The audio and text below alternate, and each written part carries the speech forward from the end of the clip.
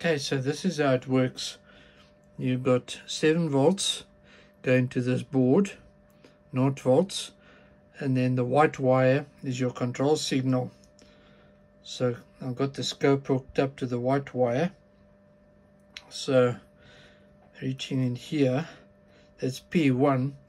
So you can see that the signal is going low. It's high when it's off. That's number 2, a bit more low. Number 3, a bit more low. Number 4, a bit more low. That's full speed. And then that's off again. So we've confirmed that this is working. It's sending the request for speed to the motor driver, but the motor driver is no longer working. So that's confirmed what's going on here, what we had earlier.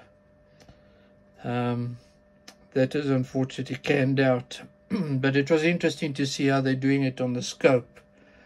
That's about 1 millisecond per division over there. And it's a 3 volt signal coming from the microcontroller. So that's it, ladies and gentlemen. Thanks for being here for part 2 of this little series. Learning some more, seeing something interesting.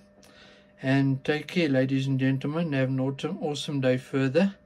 And I'll see you next time for something interesting. Alright, bye.